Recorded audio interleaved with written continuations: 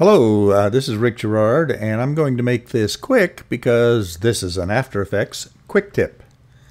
Alright, I have a null here with a nice motion path, and what I want to do is I want to move this dot right here. I want to move that along that same motion path. So the easiest thing to do is just click on position to make sure both keyframes right here are selected.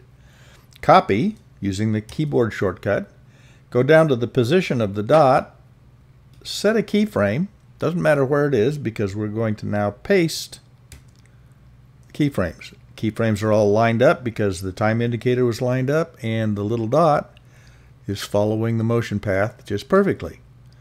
Now let's say I want to also change the path of this shape layer so that it lines up with the motion path here. So once again, I'll set a keyframe. Time indicator's right back at the start. So I'm going to set a keyframe and paste. Whoa! It moved like crazy. The shape looks okay, but it moved. Why did it move? It moved because the anchor point to a shape layer is at 0, 0, 0. And with this HD comp, the anchor point should be at 960. I'll hit the tab and go over here to 540. And now everything lines up just perfectly.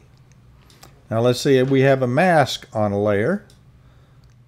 I need the mask to be the same as this motion path. So once again, I set a keyframe to make sure everything is selected that I want, and I use the keyboard shortcut to paste. All right, the mask is there. It's an open mask, so it's not hiding anything, but the mask is now absolutely following the very same motion path.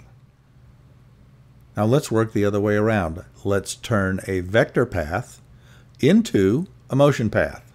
Once again, I will select this mask path to make sure that it is selected.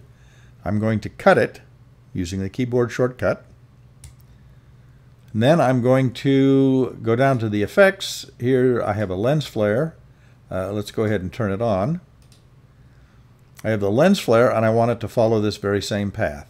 Okay, so flare center, I'll set a keyframe and paste. I'll drag the timing out, and sure enough, the lens flare absolutely follows the very same motion path. Okay, that's basically all there is to it. Let's undo that and see if it works with the shape layer path. So I'm going up to the shape layer once again. I'm going to set a keyframe for path. I'm going to cut it. Well, I'm going to copy it this time. Copy. I'm going to the flare center, select that, and paste. And it's off. Can anybody remember why it's off? It's off because if we select this shape layer, when we press the U key twice to reveal all modified properties, we'll see that the anchor point is fouled up.